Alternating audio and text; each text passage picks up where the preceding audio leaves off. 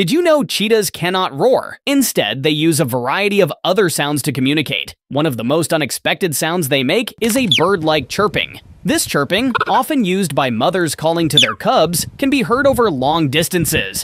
Additionally, cheetahs employ a range of other vocalizations, including purrs, hisses, growls, and moans, each serving different purposes in their social interactions and daily lives. This diverse vocal repertoire is quite surprising, considering that cheetahs' reputation is more focused on their physical prowess rather than their vocal abilities.